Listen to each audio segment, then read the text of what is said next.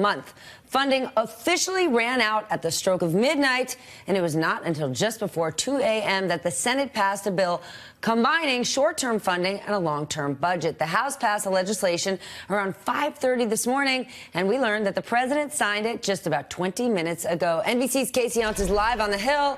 Kasie, was this all just theater, or were there actual consequences here? The consequences for the government were relatively minor here, Stephanie. There were some agencies that were looking at putting their contingency plans in place in the event of a more prolonged shutdown. But at the end of the day, this only lasted for a handful of hours, and the government can, in fact, continue its normal operations through that. We knew that the White House was going to sign this bill after it was passed just after 5 o'clock this morning. The president, of course, ultimately signing the bill. This was really a show by Senator Rand Paul. He made a very public point. This would not have happened. We would not have had a couple of hours of a shutdown government if he had not decided that he was going to object and insist that this whole package was fiscally irresponsible. Are lawmakers calling this thing a win?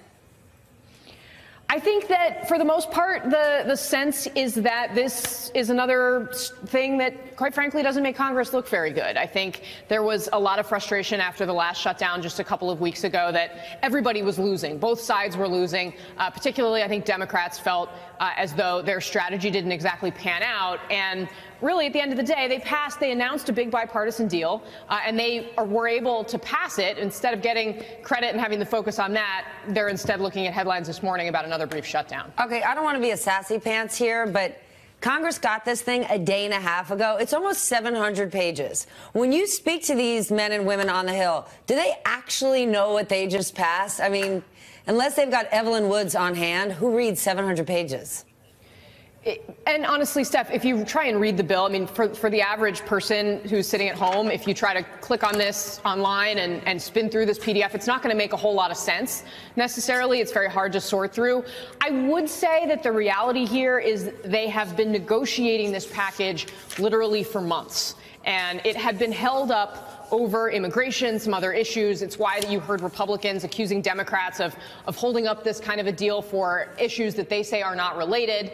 Obviously, Nancy Pelosi feels as though they should be related, and that's what Chuck Schumer, led a shutdown over just a couple of weeks ago. This idea that they should be dealing with DACA, with the immigration issue, as part of a bill that absolutely has to pass. But in the wake of that last shutdown, that's what was jogged loose. That's what broke the logjam.